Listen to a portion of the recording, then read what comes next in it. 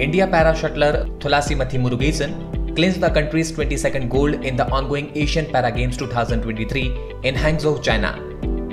In a riveting final match of the women's SU5 category, she faced tough competition from home favourite Yang Qiuxia of China but emerged victorious with a scoreline of 21-19, 21-19. Thulasimathi's performance showcased her resilience and talent on the grand stage of the Asian Para Games, earning her well-deserved recognition and accolades.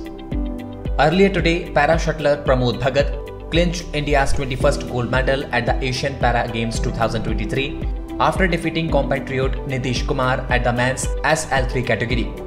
Para-athlete Raman Sharma too set a new Asian and game record as he secured a gold medal in men's 1500 meter T38 event with a remarkable finish time.